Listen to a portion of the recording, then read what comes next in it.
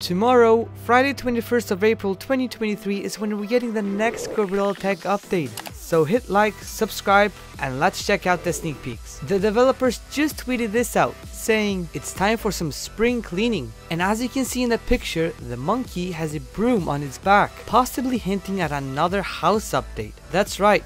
Some of you may remember that last year around this time we got a house update that brought us some interesting items you'd see in a regular household. This could be something similar, possibly some cleaning products. Now, I don't know about you, but I'm low-key hoping for a whole vacuum cosmetic. Either way, what do you guys think?